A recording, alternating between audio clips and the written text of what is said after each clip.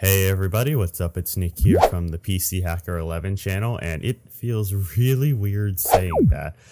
If I'm right, at the moment of recording this, it's been about a year since the last video on this channel, so I'm not going to apologize for being so inactive. But anyway, I wanted to make this as kind of an update slash follow-up to the paint splatter effect wallpaper tutorial, which, looking at the date right now, was posted 3 years ago, and it's gotten 33,314 views. So I'd like to say thank you all who have enjoyed this video, viewed this video, watched it, and made some pretty awesome wallpapers. But I wanted to make this video as a follow-up to some comments that have been recently coming up on these videos, such as the brush site is down, where can I find the brushes, I can't get the brushes, and then is this compatible with Mac? So I went into the description of this video and I looked at the links for the brushes, and I found out that the first brushes link no longer works. So I clicked on it and it brought up just a 404 page, didn't work. And I've clearly updated that right here, but I decided to leave the link down there as part of a record of the original video.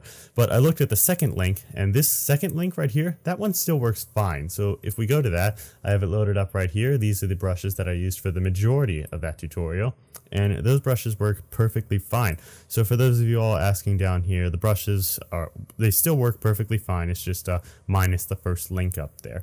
But I wanted to go ahead and show you guys some new brushes and give you guys some links to some new different paint splatter brushes, because I figure one link for one set of brushes for this tutorial isn't quite enough. So I went around and I searched for a whole bunch of other ones, and this is the original. But I also found this brush set, this one, and this one. So that's 3 different sets of paint splatter brushes that you guys can use. I'll feel free to link them in the description of this video so that you guys can download them. And I wanted to give you guys just a quick little tip heads up if you're new to using brushes in Photoshop. You can search for brushes in Photoshop on different brush websites, or you can just go to deviantart.com, and they have a huge database of different effects, brushes, and plugins that you guys can use for Photoshop.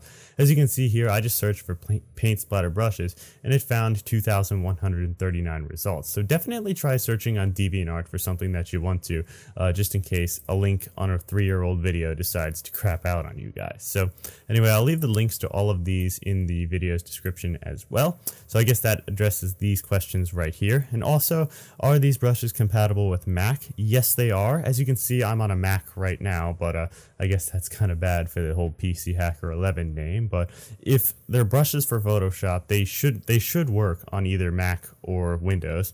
You guys can use them anyway, because Photoshop is cross-platform, so it shouldn't matter what operating system you're on. So as you can see here, I'm using Photoshop CS6 on my Mac right here, and I'm just going to demo to you guys some of the different brushes that I found that I linked in the description.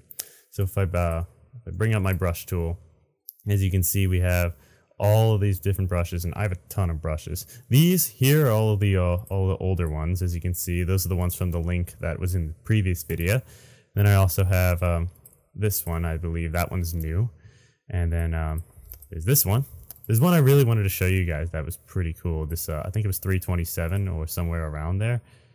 Yeah, it was 327. As you can see, that looks kind of cool. Anything within that family. I think there was a higher res one somewhere in here, but I've lost it in my mess of brushes. But there's tons of brushes here. But the one pack that I really wanted you guys to check out is this high res pack right here. These are all high resolution brushes, and they all look really awesome and fantastic. And also there's a ton of them. As you can see, the majority of these brushes right here are the high res ones. And just to give you a little demo, there's that one. As you can see, they all have like different textures to them and whatnot, and this could make a really good look for some kind of grungy wallpaper that you guys want to do. And as always, you can resize them accordingly just in case they're too high res. But that's pretty much it. There's all of those brushes that you can download from the links that I will provide in the description. They work cross-platform on Mac and Windows, and I will leave a link to this in the description as well if you guys want to watch my original tutorial. But bear in mind, I posted it 3 years ago, so the quality is obviously not that good because I was just a beginner. But I wanted to make this as a quick little update to address those questions, as well as say that I still read those comments even though I don't post videos on here. So that's pretty much it for this quick little update slash tutorial thingy.